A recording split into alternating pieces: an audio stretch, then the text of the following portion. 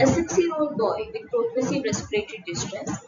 The blood gas report measured at 37 degrees Celsius is as follows: pH 7.3, PCO2 76.2, oxygen saturation 78, bicarbonate 35.1.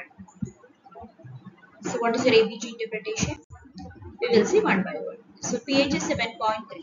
The normal pH is 7.35 to 7.45. So it is a case of acidosis. Now PCO2 is 76.2. Normal is 35 to 45. So more than 45, it is a case of respiratory acidosis. Now we have to see whether it is acute or chronic. In acute, the pH decreases by 0.08 for every 10 mmHg increase in PCO2. So here the delta PCO2 is 36.2. So if acute, the pH should decrease by 0.08 to 3.6, that is 0.288.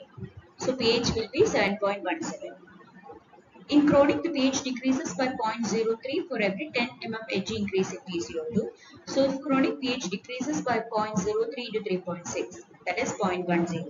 So pH will be around 7.3. So here the pH is around 7.3. So it is a case of chronic respiratory acidosis. You will see the bicarbonate value, it is 35.1, normal is 20-26. Now we have to see whether it is compensated or not. In chronic respiratory acidosis, we expect 3.5 millimole per liter increase in bicarbonate per 10 mmHg increase in PCO2.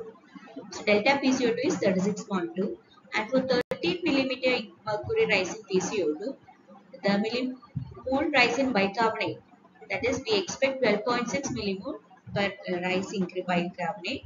So we are expecting around 36.6. Here value is 35.1, which is in the compensation range. So the ABG interpretation is it is a case of chronic respiratory acidosis. Now we have to see the oxygen saturation. It is 78%. So what is the cause of hypoxia? So the PO2, the difference in the alveolar and the arterial PCO2, that is 9.5. Normal is 5 to 10. So it provides an assessment of alveolar capillary gas exchange. So the cause of hypoxia will be hypoventilation. So diagnosis, it is a case of chronic respiratory acidosis, and hypoxia is due to hypoventilation.